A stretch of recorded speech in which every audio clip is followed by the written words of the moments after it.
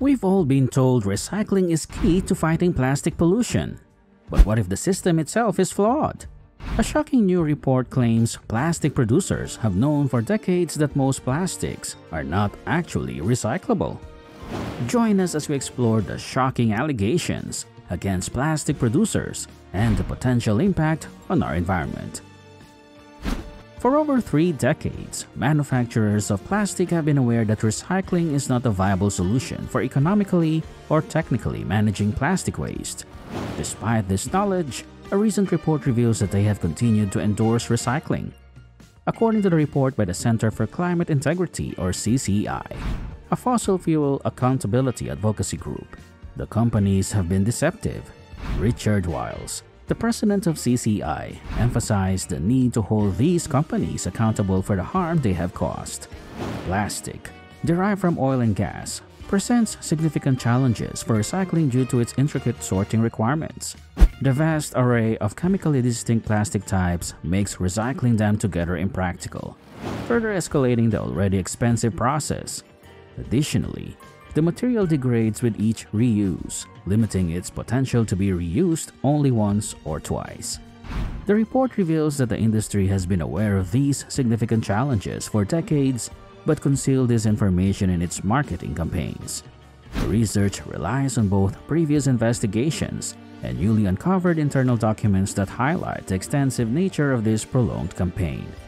Industry insiders, spanning several decades, have described plastic recycling as uneconomical, asserted it cannot be considered a permanent solid waste solution, and acknowledged that it cannot go on indefinitely, according to the revelations. The authors argue that the evidence indicates potential legal violations by oil and petrochemical companies, as well as their trade associations, in terms of misleading marketing and pollution, violating laws designed to protect the public.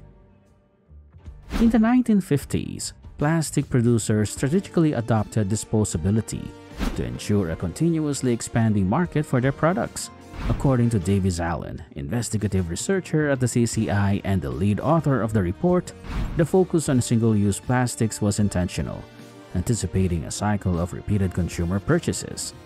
During a 1956 industry conference, the Society of the Plastics Industry, now known as the Plastics Industry Association, advised producers to concentrate on low cost, big volume, expendability, and encouraged materials to end up in the garbage wagon.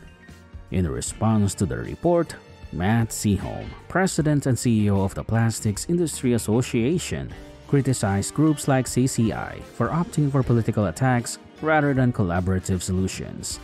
Despite the industry's earlier promotion of easy disposal methods like landfills and incineration, in the 1980s, as municipalities considered bans on plastic products, the industry shifted its narrative to emphasize recycling as a new solution. The report reveals that the plastic industry has been well aware for an extended period that recycling plastics is neither economically nor practically feasible. An internal 1986 report from the Vinyl Institute, a trade association, explicitly stated that recycling cannot be considered a permanent solid waste solution to plastics, as it merely prolongs the time until an item is disposed of. Despite this knowledge, in 1984, the Society of the Plastics Industry established the Plastics Recycling Foundation, bringing together petrochemical companies and bottlers. Subsequently, the industry launched a campaign emphasizing its commitment to recycling. In 1988, the trade group introduced the widely recognized chasing arrow symbol for recyclable plastic, using it on packaging. Even though experts have long criticized the symbol as highly misleading, echoing concerns recently voiced by federal regulators. In 1985, the Society of the Plastics Industry set up a plastics recycling research center at Rutgers University, 1 year after the passage of a mandatory recycling law in New Jersey. Meanwhile, in 1988, the Council for Solid Waste Solutions initiated a recycling pilot project in St. Paul, Minnesota, following the City Council's decision to ban plastic polystyrene. During the early 1990s, Another industry group ran ads in Ladies' Home Journal proclaiming that a bottle can come back as a bottle over and over again. However, behind closed doors, industry leaders consistently maintained that recycling was not a genuine solution. In 1994, a representative from Eastman Chemical spoke at an industry conference about the need for proper plastic recycling infrastructure, but expressed skepticism about recycling solving the solid waste issue. The same year, an Exxon employee told staffers at the American Plastics Council that they were committed to the activities of plastic recycling but not necessarily the results. While the report does not allege specific legal violations by the companies, it suggests potential breaches of public nuisance, racketeering, and consumer fraud protections, according to Eliza Joel, a co-author and attorney. The report contends that the industry's misconduct persists today, citing recent promotion of chemical recycling by industry lobbying groups. This process breaks down plastic polymers into tiny molecules to produce new plastics, synthetic fuels, and other products. But the report argues that it creates pollution and is more energy-intensive than traditional plastic recycling. Despite these revelations, Matt Seaholm, president and CEO of the Plastics Industry Association, dismisses the report, stating that it was created by an activist, anti-recycling organization.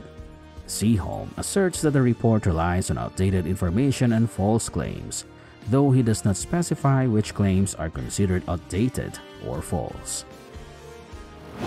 The release of the report coincides with heightened public scrutiny on the plastic industry and recycling. 2 years ago, California's Attorney General Rob Bonta initiated a public investigation into fossil fuel and petrochemical producers, focusing on their involvement in causing and worsening the global plastics pollution crisis. A significant event that added momentum to the scrutiny was a toxic train derailment in East Palestine, Ohio, last February.